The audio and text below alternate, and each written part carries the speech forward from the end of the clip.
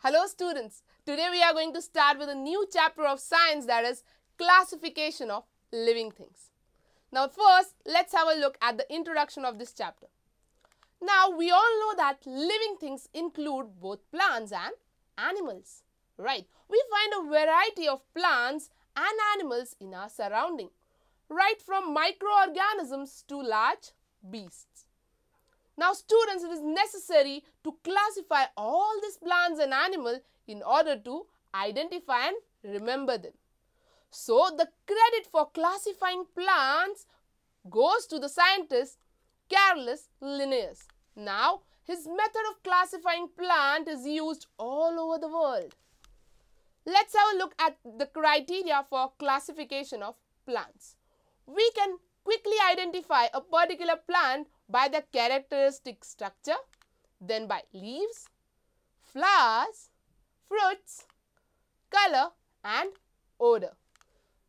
Now let's have a look at the criteria for identifying animals. So we can recognize birds and animals by the shape of their body, right? Next by the color, next is by the sound they produce. So it is clear that the similarities, differences and the variety among the living things can be used as a criteria for classification. Now first students, we are going to study the classification of plants. Now classification of plants, the first method of classifying is flowering and non-flowering plants. The next thing that we are going to study is by the different stems that they have.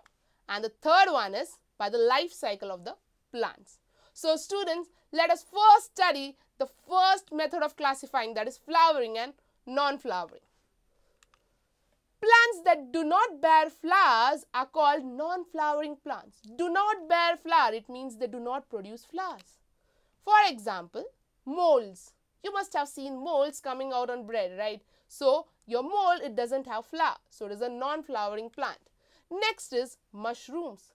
Mushrooms, they do not have flowers. So again, example of non-flowering. The next one is fern. So these are the examples of non-flowering plants.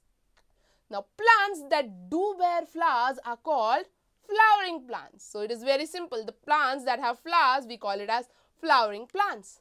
Example, hibiscus, mogra, mango. They all have flowers on them. So they are flowering plants.